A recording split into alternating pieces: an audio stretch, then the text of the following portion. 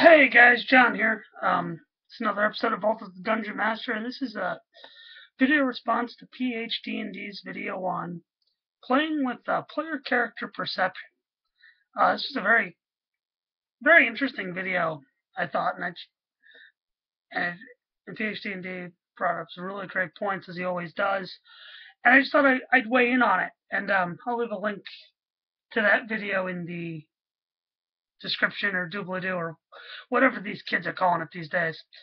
Um, PhD goes into like playing with like characters like he makes a reference to like fourth edition, how like monsters can dominate player characters, and how if that player gets dominated as a DM, you shouldn't tell them that they are dominated, and you should wait till they go to make an attack and then say they're attacking their allies. To that, I do agree. That's a very good method. That's a very good idea, and that does make it fun. That adds something because the players don't really know if they're dominated. Now you can allude to things as a DM. You know, you can allude to things. You know, like you don't feel yourself. You don't feel as yourself, and that's cool too. But I really do like what PhD was saying. Um, I did something very similar like this recently in my Thieves Guild campaign, where my one player was playing a character that he's played for pretty much 4 years in my gaming since he started. And this character has a very rich background, and a rich background that I helped develop as a DM and even as a player character because he played the character a lot. Um, so I had it where he was kind of estranged from his world, and he's kind of sorting out his past, and there's things that are popping up that are very different, like an old ally is now a villain of his, and it's just a lot of cool stuff going on. And I've screwed up with his perception a bit. And how I did that was, he doesn't remember quite things of his memory and stuff. And it was very cool. Granted, I took a lot of it from Bioshock Infinite, because that's a great game and it has a great storytelling device in it with that. And but yeah, he wasn't expecting things. He wasn't expecting how things go. He doesn't still know, and he probably will never know things that I have planned for him. But yeah, that's one of the examples where I've played with players' perceptions. I've made players paranoid. Um, my infamous Save versus Grass encounter, where they fought grass. The players around the table, the rest of the game, they were paranoid the fuck. Pardon my language. Out of everything, like they came across like a pool of water. They didn't want to go in it. They were trying to attack the water. It was very funny, and that's kind of how I've taken. Yeah, that was very funny, and that's how I've taken the idea of playing with players' perception. I do it occasionally with like you don't feel yourself. Like I've done it with when I ran the Dragonlance modules a couple months back.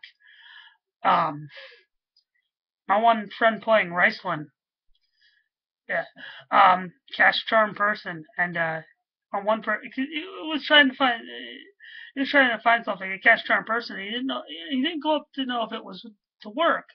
So it's like and I said to him, he cast a spell. But however, to when it came to he was trying to actually use them as an ally, the person didn't answer him because the spell actually failed. The character made a save. So that was cool. That was a cool way of playing with the player and playing with the characters. And it does set up an interesting dynamic. I do agree with PHDnD, and I do recommend that you guys as new DMs, old DMs, do try to challenge your players in that respect. Indulge yourselves in kind of the strange kind of ways of making characters unique and unique ways. Like if someone has a backstory. Oh, another example of this. I said to one character, my one player was playing. She's a very good role player. She's one of the best in my group.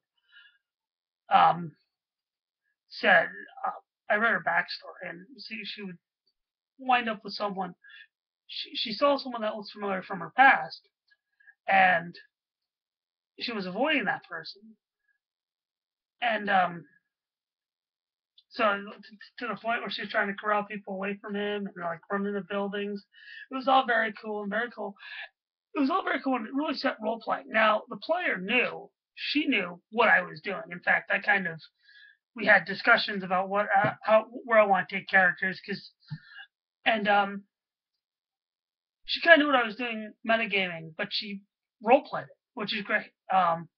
It's another very good thing for players. When a DM is trying to do that to you, when a DM is trying to kind of skew your perception a bit, don't try to fight him. Go with it. Go see what's happening, because the DM's not going to try to kill you outright. Because one, that's not fun. You're more used to us alive than dead. Unless it's Call of Cthulhu, then you're all fucking dead. But, pardon my language again. But yeah. Anyway, yeah. DMs, go out there, challenge your players, play with their characters' perception, make your games memorable. You know, with everything that I've discussed with here and discussed with people in communities, from what I've seen, make your games special. Make them unique, make them challenge your players, and make them indulge in topics or have like aspects to them that are very, you wouldn't expect in a typical fantasy game. Example, my whole Bioshock Infinite spiel I gave with this one character. That's just something fun, and it's just something good, and it adds something to the game. It makes the game more than just hack and slash dungeon crawling. Or going to save the princess, which, by the way, I don't know if I've ever got an answer to that. Has anybody ever done the Save the Princess questline for a campaign? Anyway, that's a tangent for another video. But yeah, anyway, go out there, challenge your players, make your games unique, and also, in honor that it's the second day of the best 4 days in gaming, happy Gen Con, y'all.